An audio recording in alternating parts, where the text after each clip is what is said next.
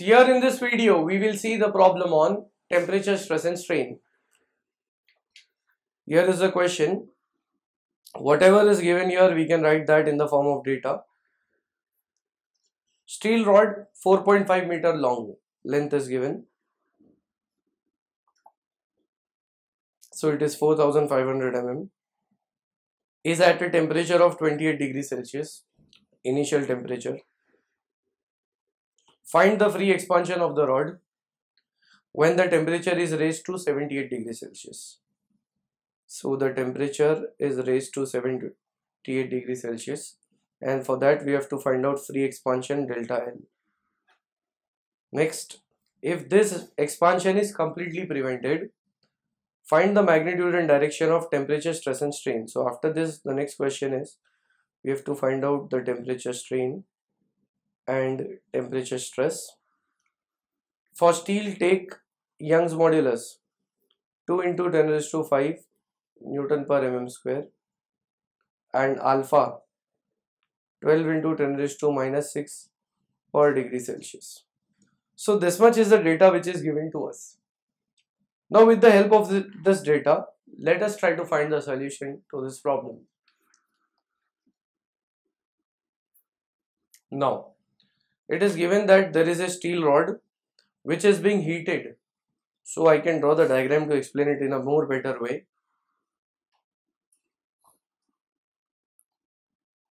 Here this is a steel rod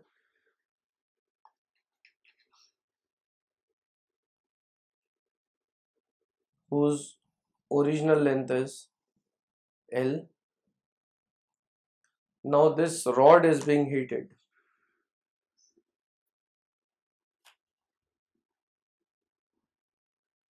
So we are providing heat to this rod, and when the heat is provided, as it is made up of steel, it is a metal, so it will expand. So here the rod will freely expand by this much amount. So this indicates the free expansion of the rod denoted by delta L. Next, we have to calculate how much is the free expansion.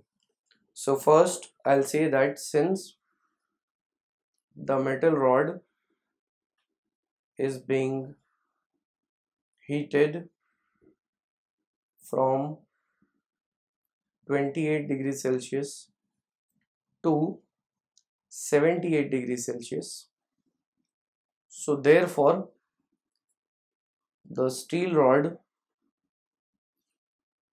is free to expand, and hence free expansion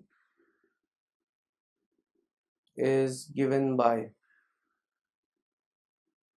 the formula is delta L is equal to alpha into delta T into L. So therefore I'll put the values. Delta L is equal to, alpha is given, it is 12 into 10 raised to minus 6. This is the value of coefficient of thermal expansion or contraction for steel. So it is 12 into 10 raised to minus 6 per degree Celsius. Next, delta T, it is given that the temperature is raised from 28 to 78. So here I have the temperature change as 78 minus 28, that is final minus initial temperature, into the length. Length is given as 4500 mm. So from this I'll get the first value, that is free expansion, and my answer is 2.7 mm.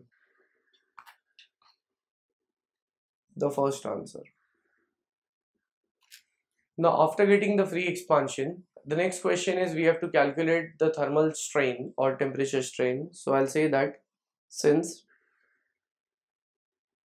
temperature strain is given by, strain is equal to change in length upon original length.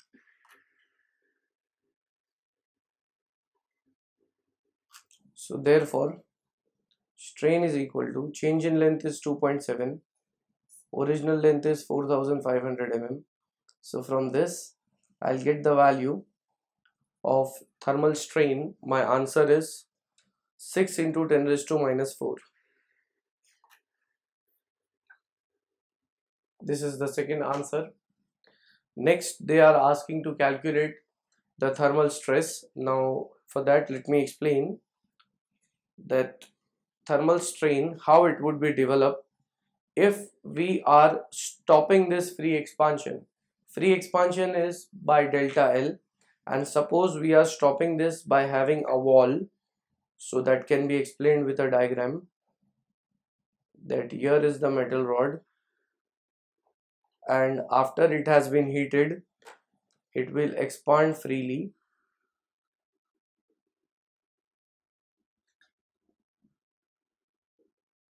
This is the free expansion. Its original length was capital L. Now if we are stopping this free expansion by suppose having a wall here,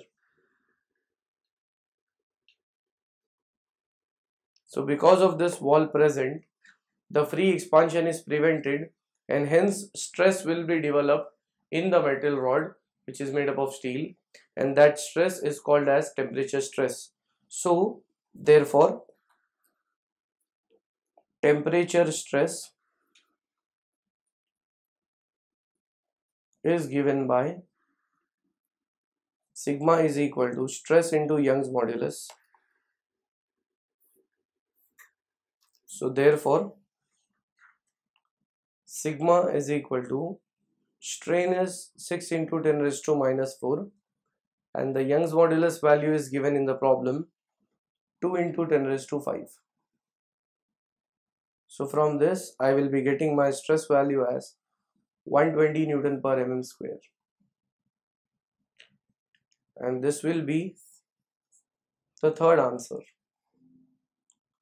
Now if we talk about the nature of stress induced, then when this metal rod was expanding freely, no stress was developed.